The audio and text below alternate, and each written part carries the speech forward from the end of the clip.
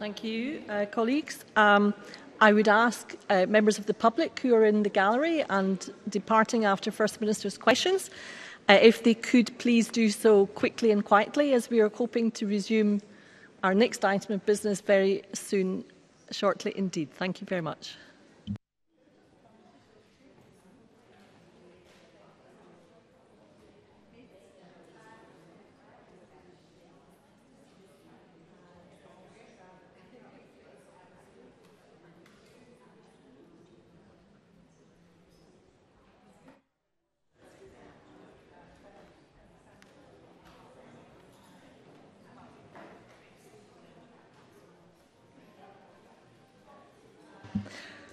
Okay, the next item of business is a members' business debate on motion 5082 in the name of Rhoda Grant on Fair Tax Week. This debate will be concluded without any questions being put, and I would ask those members who would wish to speak in the debate to please press the request to speak buttons now, and I call on Rhoda Grant to open the debate. Around 7 minutes, please, Ms Grant. Thank you, Presiding Officer. I'd like to start by thanking those who signed my motion allowing this debate to take place. I would also refer members to my register of members' interests in that I am a member of the Co-op Party, a party that holds the fair trade mark and also actively campaigns for its promotion, not just the fair trade mark itself, but for the very ethos that lies behind it. The motion was lodged to mark Fair Tax Week in June this year. The debate is as pertinent today as it would have been then, possibly more so because we're facing a cost of living crisis. Many people are concerned about how they're going to afford the very basics for survival this winter. Tax is our investment in society, into the society we wish to live in. The money we pay should be invested in creating better and more caring society to provide security to our citizens. Therefore, taxation should be viewed as a positive contribution to society. The Fair Trade Mark seeks to highlight this. It seeks to recognise the companies that have paid the correct rate of tax at the correct time in the correct jurisdiction. Companies that take pride in the fact that they contribute to our collective well-being. Sadly, not every company wants to make that investment. It's estimated that shifting tax liability has led to a loss to the Exchequer that is equal to 28% of the tax collected. Income that should have been invested in the NHS and other essential services. Instead, it was offshored to boost fat cats and shareholders' dividends. It's not illegal, but it should be. The United Nations Principles for Responsible Investment state earnings that are reliant on tax planning rather than genuine economic activity are vulnerable to changes in tax regulation and enforcement. They go on. Even if specific tax regulations are not changed, more proactive enforcement by regulators suggests that earnings risk resulting from these strategies is increasing. As countries and their tax authorities become increasingly concerned with the exploitation of loopholes in international tax frameworks and are under fiscal pressure to fund additional government programmes, the incidence of tax disputes and litigation will increase. Therefore, staking a company's future success on a strategy based on tax avoidance is not only morally wrong, it's also risky. Tax avoidance is not only a concern to governments, it's also a concern to citizens. The Institute of Business Ethics annual survey showed that 47% of respondents were concerned about corporation tax avoidance. That topped the list of public concerns for 9 years in a row. These findings are in line with the Fair Tax Foundation polling. The Foundation found that 74% of people would rather shop with a business who are paying their fair share of tax. We in the UK can take steps to stop tax avoidance and offshoring, but we also must try and build global consensus to ensure that corporations pay their taxes where they are earned. That requires agreement between governments, and I would urge the UK government to initiate these discussions and broker a global response. However, there are things we can do in Scotland to promote the payment of fair taxation. The Scottish Government and the whole of the Scottish public sector procure services from the private sector. We need to use stringent procurement methods to ensure that companies pay their taxes, and this must be an essential requirement in all public contracts. We could also use that for licensing. For example, did the ScotWind bidders have to show they had paid their taxes where their profits were earned? Were they required to continue to pay their fair taxes on profits made from our renewable energy? The fair tax mark allows companies who do pay their tax at the correct rate in the correct jurisdiction at the correct time to be easily identified. That accreditation can be trusted by procuring authorities, allowing them simply to ask contractors and suppliers whether or not they achieve the fair tax mark. Councils across Scotland have been calling for ethical action in procurement by signing up to the Councils for Fair Tax Declaration. South Lanarkshire, Edinburgh, Midlothian, Dundee have already signed, but we need more councils to sign up as well. The public agree. 66% of people believed that the UK and Scottish governments and local councils should at least consider a company's ethics and how they pay their tax as part of the procurement process. During the pandemic, 80% of people believed that businesses benefiting from government bailouts should only have received that bailout if they had agreed to the conditions that prohibit tax avoidance.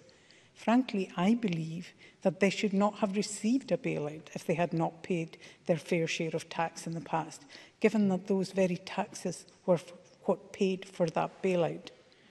Many companies and organisations have received the Fair Tax Mark accreditation, and I want to pay tribute to them.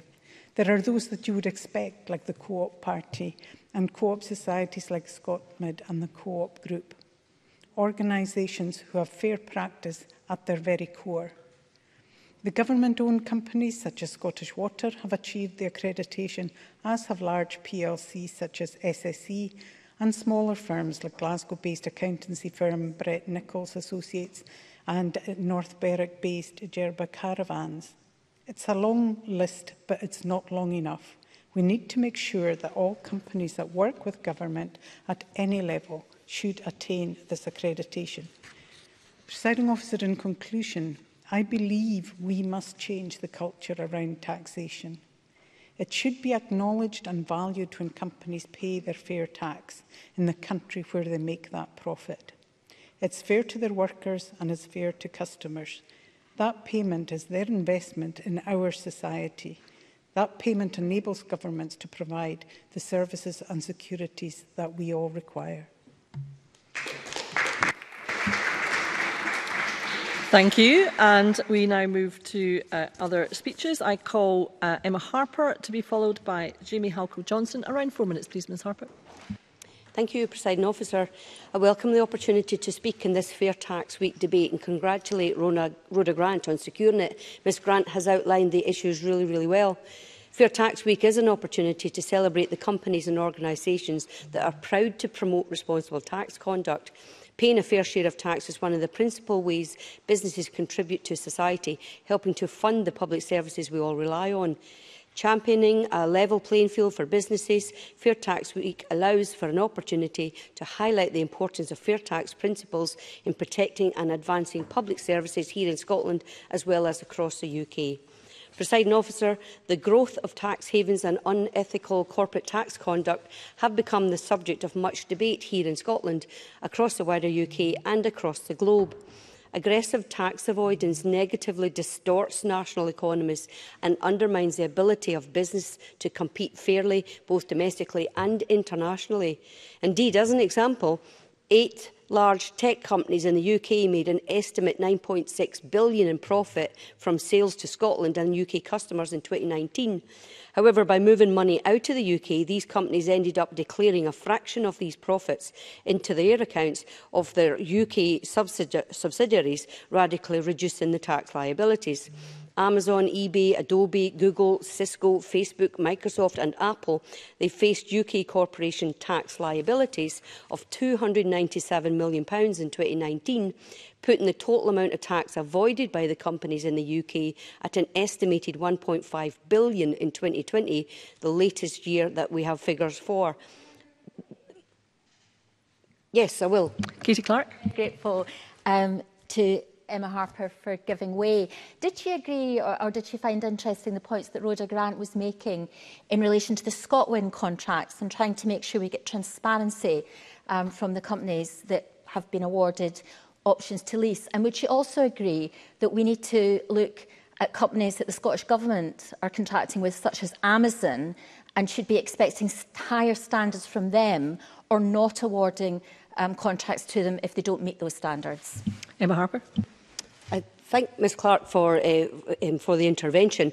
I'm interested in how any company can be transparent in how they look at taxation, and as much of the taxation powers are not part of what this devolved settlement is about, you know, I would look to the UK Government to help support any opportunity to have the likes of Amazon, as you've mentioned, to declare their tax in a better, more fair and appropriate way.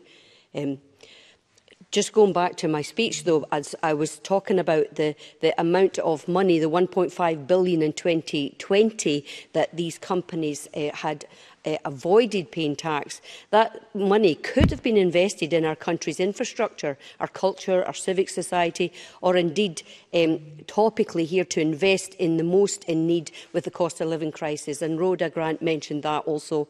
But instead of aggressively working to tackle this issue and make companies pay the fair share, we've seen the UK Government spending 3.5 times more chasing fraud and error in the benefit system than they spend pursuing tax-dodging millionaires. The DWP is spending £510 million, vastly more, to prevent fraud and error in the benefit system and to collect more debt from people on universal credit. The DWP estimates it can claw back £3.15 billion from benefit claimants, while the HMRC estimate that £3 billion could be raised from putting additional resources into chasing tax dodgers. In 2020, the pandemic tax gap of unpaid revenues was £70 billion. It's simply astonishing that this is receiving less additional resources than social security fraud and error. I asked the Minister for a commitment that the Scottish Government, when we receive full taxation powers, which is currently reserved, will focus its efforts on working with business to ensure that they pay their fair share in tax and that we will not spend billions to penalise the most vulnerable in society. In conclusion, Presiding Officer, fair taxation and specifically corporate tax is so important for investing in public services. We are the thread that the thread which binds our communities together. So I thank the Fair Tax Foundation for all their hard work they do to support the companies and pay their fair share. Thank you. Thank you. I now call Jamie Halcrow-Johnson to be followed by Carol Mochan. Around 4 minutes, please, Mr Halcrow-Johnson. Thank you, Deputy Presiding Officer. And firstly, can I congratulate Rhoda Grant on securing today's debate on Fair Tax Week. Fairness is one of the core principles of governance, and as Rhoda Grant's motion touches on, the public show an overwhelming desire for taxation to be fair, for it to be applied in an even-handed way, and for businesses as well as individuals to pay their share. The Fair Tax Mark, at the centre of the Fair Tax Foundation's work, deals with the tax affairs of businesses and organisations. It's worth remembering that businesses operate in a competitive market. For that competition to work, there must be rules, and rules that provide a level playing field for everyone. Rules that do not distort competition or embed the position of those who are already successful. This is not to ignore the obvious interest that we all have as a Parliament in gaining revenue that can be used to support public services and the spending that government undertakes. And we've seen an increased interest in cracking down on tax evasion and in the sort of aggressive avoidance activity that takes advantage of legal loopholes, constructing tax affairs in such a way as to reduce transparency. Governments across the UK have taken action. In 2013, the UK Parliament voted to support the General Anti-Abuse Rule, sometimes referred to as the General Anti-Avoidance Rule. In 2014, this Parliament followed, implementing a Scottish anti-avoidance rule through the Revenue Scotland and Tax Powers Act. Both are part of a package of measures which have been taken to tighten up tax regulation, while also trying to reduce the burden on those businesses and organisations who are paying.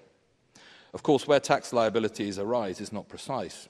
They often depend on self-reporting.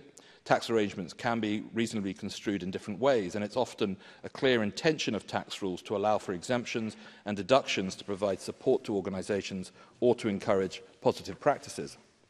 There remain, unfortunately, many mechanisms for evasion and avoidance. However, HMRC's central measure of liabilities versus payment is the tax gap. We've seen a positive decline in the gap between what is estimated to be due and what actually ends up in the hands of the state, with stabilisation at a lower level in recent years. But this is not a definitive conclusion of the issue. Tax rules are regularly changing, and the approaches taken to evade or avoid them evolve too. But the spirit of the law is, of course, not a value-neutral or necessarily objective judgment, particularly where complicated tax regimes are involved. Despite work under several governments to promote simplifications, the complexity of corporate tax remains. The ultimate decision on who is paying their fair share must be for independent bodies working on the basis of what is due. Uncertainty over such standard lies within the Fair Tax Foundation itself. Last year, Richard Murphy, who has given evidence to this Parliament's committees in the past and who claims creation of the fair tax mark, resigned from the foundation in part due to concerns about the mark's international standards. And as a broader point, I would also caution against increasing the administrative burden on procurement policy. It's good as a point of principle for the public sector to make ethical procurement decisions. But too often we have been perplexed that a small number of large suppliers to the public sector continue to secure public contracts at the expense of smaller and more local ones. Procurement reform has attempted to address this gap, but fundamentally many businesses do not feel they can compete as a result of the administrative burden and requirements placed upon them. While small businesses may have more straightforward tax arrangements, they may also be less likely to be able to justify in time and cost the investment of being accredited by these standards. Deputy Presiding Officer, it's certainly positive that we're discussing ensuring that tax is fair and that businesses, as well as individuals and other sorts of organisations, pay their way. And while bodies like the Fair Tax Foundation are making a positive and useful contribution to the discussion, I would be cautious before applying too great a reliance on these standards and the potential cost that they could create. I'm afraid not. Oh, Mr Halker-Johnson has completed. Okay, thank you. I now call Carol Mochan to be followed by Michelle Thompson. Around 4 minutes, please, Ms Mochan. Thank you, Deputy Presiding Officer.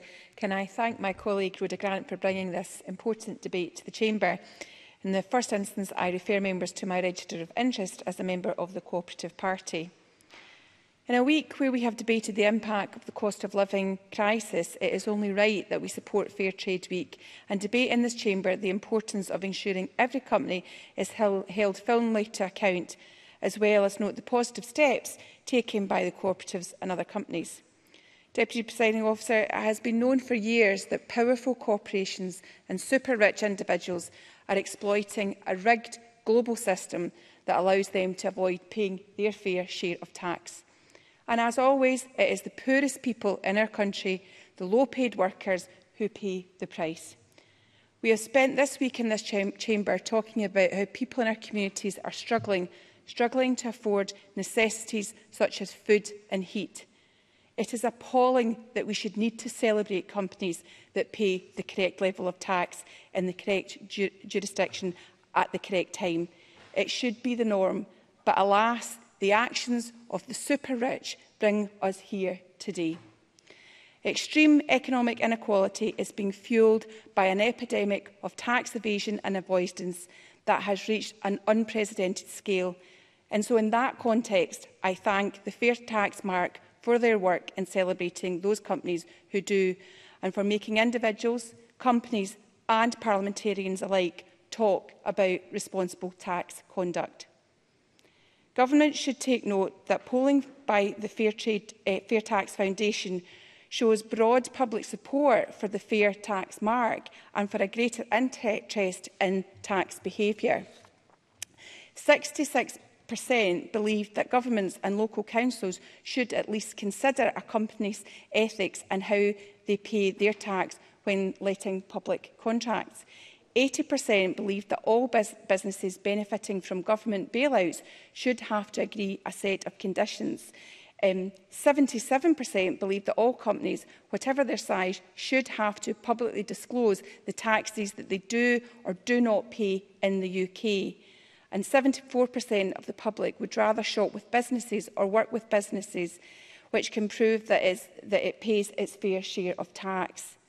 So part of what we can do is engage with the public, and by doing this we can put increased pressure on companies to behave properly and on governments globally to reform a broken system. I want to congratulate the Co-op movement for its part in achieving the fair tax mark, for highlighting both the practices of tax avoidance and for supporting the Fair Tax Foundation's call to ensure that advanced reform of Scots public procurement rules and allowing contracting authorities to explicitly reward good tax conduct when awarding public contracts. These businesses must make public commitment to shun avoidance, profit shifting and any artificial presence in tax havens, and that they should make fullest possible financial disclosure and make fullest possible disclosure of their beneficial owners and persons of significant control. And I hope that the Minister will respond to those points.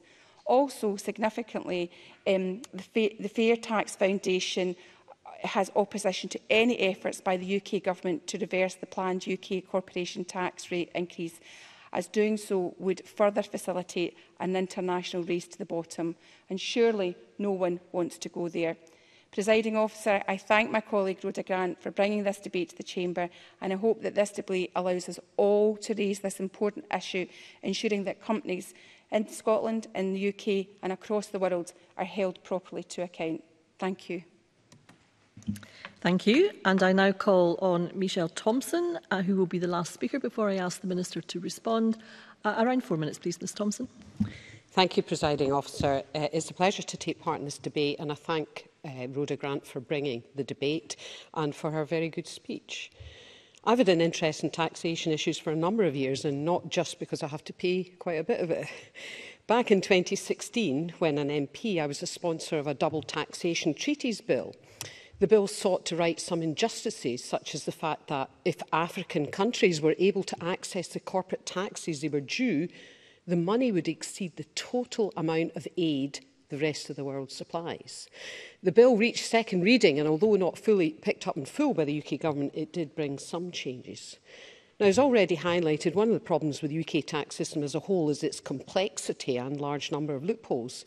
And of course, there's a huge industry to milk these loopholes, limited resource in government agencies to plug them, and limited appetite from the UK Government to narrow the tax gap, which stood at £32 billion in year 20 to 2021. I'm reminded of the joke about an accountant's children being told the story of Cinderella and interrupting to ask, but Mum, when the pumpkin changed into a golden coach, would that be classed as income or a capital gain? In Scotland, despite our government having very limited powers over taxation, I applaud the efforts the Scottish Government has been making to create a fairer and more efficient taxation system in those areas within its control. On rereading Tom Arthur's excellent Reform Scotland blog in June of this year in the Government's framework for tax, he explained the need for fairness, transparency and engagement and good guardianship. I suspect these hark back to the 4 principles of good taxation set out by Adam Smith in 1776. One of these, fairness, and by which Smith meant the ability to pay, appears to be a guiding light for the framework for tax. Similarly, Smith argued for certainty, by which he meant taxpayers should be clearly informed about how and why taxes are being levied. In other words, he argued for what we term transparency today. And again, I note how Tom Arthur's taken forward this concern. He, of course, knows there's considerable scope for improvement and has pointed out that 61% of people in Scotland know very little about the tax system. Transparency and fairness are fundamental to further progress. It's fair to say we're on a journey, but have some way to go before we reach our destination. One further thought is that it's difficult to conceive of any tax that doesn't have unintended consequences. And this is inevitable, as the way in which individuals respond to tax changes may be very different to the intentions of government. And I'm sure we've all seen examples that we can relate to. My own concerns about the world we live in includes the growth of shell firms and not least the massive abuse enabled by the existence of Scottish limited partnerships, which despite huge efforts over the years, the UK Government, who are responsible for the relevant legislation, have steadfastly refused to reform. So we are making progress, but we have a huge way to go. Thank you, Presiding Officer. Thank you. And I now call on Minister Ivan McKee to respond to the debate. Around 7 minutes, please, Minister. Thank you, Presiding Officer, and thanks to Rhoda Grant for bringing this very important debate to the Chamber today. And I'd like to thank everybody who's participated and encourage members to continue this conversation because it affects everybody in Scotland. Also like to thank the local authorities that have signed up as Fair Tax Councils and to thank the Fair Tax Foundation for the work that they are doing in this regard. And of course, while councils are independent corporate bodies with their own powers and responsibilities, we strongly encourage them to endorse the principles of the Fair Tax Declaration. Fair Tax Week, of course, is a recognition of the businesses paying the correct amount of corporation tax in the correct jurisdiction at the correct time. And of course, across the Chamber, we all agree that our tax system should be fair and that businesses have an ethical obligation to deal openly with their tax affairs and to pay the correct amount of tax. After all, the money we raise through our taxes is spent to benefit people across the country. But this debate is not just about the levels of tax individuals and companies are paying, but also the values of our tax system. Since the devolution of powers over taxation, the Scottish Government has created a fairer and more progressive approach to the tax system, following our distinctive Scottish approach to taxation. And that approach continues to be founded in Adam Smith's 4 canons of taxation, namely certainty, proportionality, convenience and efficiency. And another cornerstone of our approach is taking a tough approach to tackling tax avoidance issues. And of course, as has been mentioned by Jamie Halcrow-Johnson, the Scottish Government has introduced their own General Anti-Avoidance Rule, GAR, established by the Revenue Scotland and Tax Powers Act 2014. It's wider than the corresponding UK GAR because its focus is on not just a narrow test of abuse, of abuse rather than the wider test of artificiality, which is what the Scottish GAR covers. And of course, during the pandemic, we implemented measures to ensure grants and funds did not go to recipients with links to tax havens. And as a consequence of the Butte House Agreement, we are exploring what else we can do in this regard.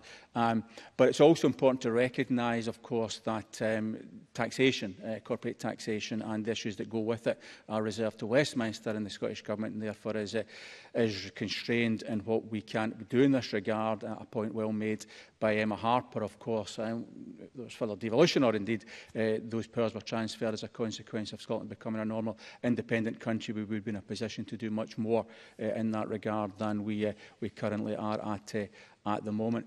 The Scottish Government, of course, strongly condemns companies and individuals who artificially arrange their affairs to pay less tax. After all, every penny lost to the tax avoidance is a penny less to be spent helping people and businesses of Scotland at this very difficult time. But of course, those powers lie with UK Government and HMRC, and we strongly urge them to do more to tackle tax avoidance and evasion. And also, as has been highlighted by a number of members, to work internationally for cooperation across tax jurisdictions to establish processes that allow these issues to be addressed, what are global issues, to be addressed in a global context. The points that Michelle Thompson made about the international aspects of this and the impact on certain countries in Africa is extremely well made, and also the point she makes about the complexity of the UK tax system, which makes progress in many of these areas more complicated than it might and more difficult than it might otherwise be. And I know that Michelle Thompson has a significant interest not just in good tax practices, but also in wider aspects of corporate governance, and I thank her for the work she takes forward in that regard. I want to turn to talk a bit about the issue of procurement, which has been mentioned on more than one occasion this afternoon. And first of all, to recognise that the £14 billion public sector procurement spend in Scotland is something that the Scottish Government and myself as Minister responsible for procurement absolutely recognise as a lever that we can and should use to the full extent to move progress other wider social, environmental and societal agendas. It's important to recognise that we already use the procurement levers we have within the constraints that exist, because of course we don't control employment law either, but we have done significant work to move the real living wage agenda, the fair work agenda forward. We've done significant work to support and encourage and shift as much spend as possible towards SMEs within Scotland, something that we've had significant success in compared to other parts of the UK, and also through the sustainable procurement duty to further the community wealth building agenda. So we are very focused, you can rest assured, on looking to do everything that we can in that regard. But of course it's important to recognise the constraints that we operate within with regards to procurement. The Public Contracts Scotland Regulations 2015 already require that public bodies exclude bidders who have been found to have breached their legal obligations in relation to the payment of tax or social security. These also allow public bodies to exclude bidders where they can demonstrate such a breach of legal obligations by any other appropriate means. However, neither the Scottish Parliament or Scottish Ministers have the power to exclude companies from public contracts on the basis of offshore tax planning practices that Westminster allows. And that is an important point to recognise, because those powers, as I said, are reserved. What I can do, of course, is to continue to work with procurement officials and others who are interested in this area to explore further opportunities for us to tighten up those practices. But as I said, it's hugely important to recognise that because those powers aren't devolved, there are restrictions, legal restrictions that limit how far we can go, and we're not able to go as far, frankly, as we would like in that regard. So in conclusion, Presiding Officer, I think it's been a very helpful debate, a very useful debate. It's good to get these issues raised. I know that my colleague Tom Arthur, whose responsibility for tax, will be watching this very closely in this regard as well. And important to recognise that through our Scottish approach to taxation, we're committed to ensuring that individuals and businesses pay the right amount of tax at the right time in the right place. And we're also committed, as I've indicated in the Butte House Agreement in that regard, to take forward and explore further measures, any further measures that we can execute in that regard within the limited powers that we do have. Thank you very much, Presiding Officer. Thank you, Minister. And that concludes the debate. And I suspend this meeting until 2:30 p.m. Thank you.